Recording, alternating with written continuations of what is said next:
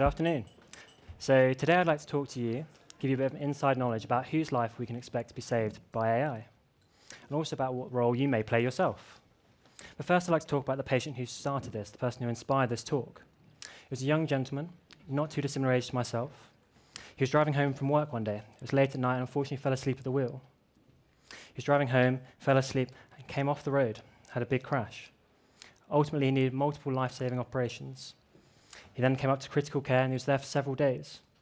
It was a few days later that I saw him myself. It was 3 a.m.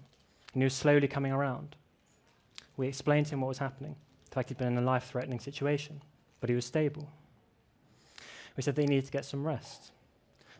We'll see him in the morning and we'll explain what the next steps will be. It couldn't have been maybe 2 hours later by the point that I got a call from his nurse that he wasn't doing so well. I rushed over to his bedside. I saw him there. He looked scared. He said he felt dizzy. I looked over at the monitor and I saw his heart was now beating 3 times a second. His blood pressure had dropped by half in just 2 hours. He pulled me in close and said that he needed to get home because he's got a baby on the way. And his grip went loose. His eyes rolled to the back of his head. He passed out. He was bleeding. I pulled the buzzer, I called for help. There's 15, 20 people around this room now, all trying to save his life. It was several hours later by the time I walked home that morning. And all I could think about was the fact that how could I have known this was going to happen? And ultimately this talk. Could AI have told us this? Well, a lot of what you'll hear going on from this is that AI is taking over every industry. From finance, ChatGPT, self-driving cars.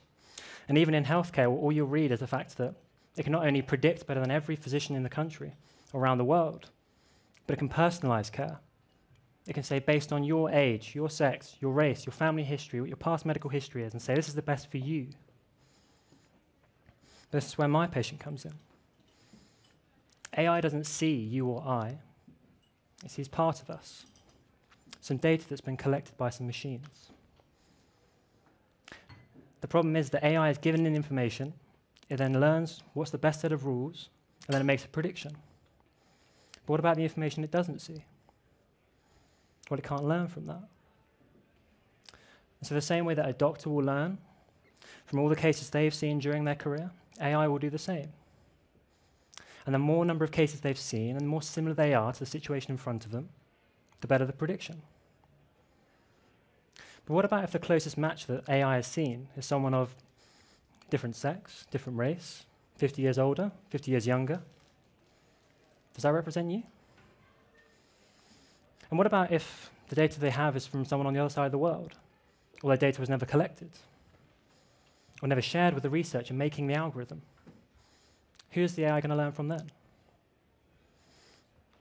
So as we said, AI is just a tool that takes in some information, it learns and it makes a prediction. But what's some of the best information that we have in healthcare? Well, it's these clinical trials, these multi-year, multi-million-dollar trials, randomizing people to different treatments and then making a decision about what's best. But the fact these are so expensive means that actually these are happening in about 80% of the trials around the world, happening in about 20% of the countries. So we're learning knowledge from healthcare is in quite a small population. And when we look at actually who's included in these trials, what we'll see is this. So in the UK, for example, around 86% of that population in these trials are going to be white. And in the US, that's 80%. Now, it might only be 5 or 7% higher than what the census is, but it's 5 or 7% that's coming from another group that's underrepresented. And so when we think about the number of examples that AI may have for different groups, it's vastly different. And this is all coming during a time when around 3/4 of the world is living in Africa and Asia. So if we train AI on some of this data, what we may see is it's expecting to see a world that's 80% white, but 3/4 of the world and 6 billion people don't represent that picture. Now, with close to AI, what we usually do is train it on hospitals, for example, but it's the same premise. So it's quite expensive to collect this data, to store this data, to process it, and to train it.